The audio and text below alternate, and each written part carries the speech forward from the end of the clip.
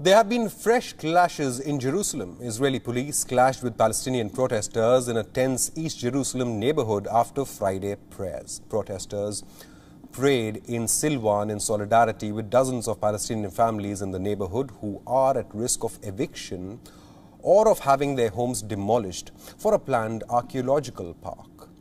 The neighbourhood has seen sporadic protests and clashes with Israeli security forces in recent weeks. Israel captured East Jerusalem in the 1967 war and annexed it in a move not recognized internationally. It considers the entire city as unified capital. The Palestinians want East Jerusalem to be the capital of their future state. Israeli-Palestinian tensions in Jerusalem boiled over in May and helped ignite an 11-day war between Israel and Palestinian militant group Hamas in Gaza.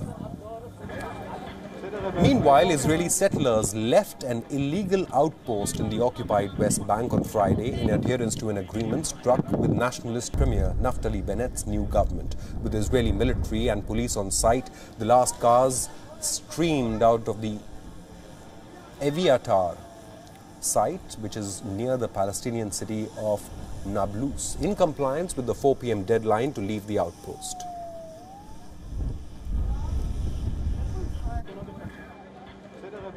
En fait, le peuple juif, durant 2000 ans, il a rêvé de revenir sur sa terre, sur notre terre, ça a été promis par notre Dieu, qu'après 2000 ans, on va revenir ici.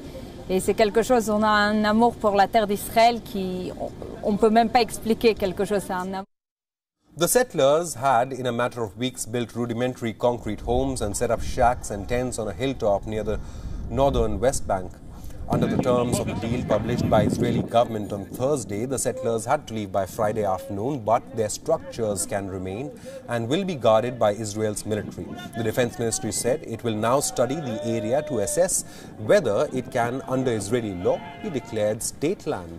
Should that happen, Israel could then authorize a religious school to be built at Eviatar, which residences for its staff and students as well. Now, the settlers voiced confidence they would return, even leaving dozens of religious texts behind, lining bookshelves in the makeshift synagogue. The Palestinians, meanwhile, who claim the land as their own, had harassed the settlers by burning car tires, sounding horns and pointing laser beams at them, leading to deadly clashes with Israeli security forces.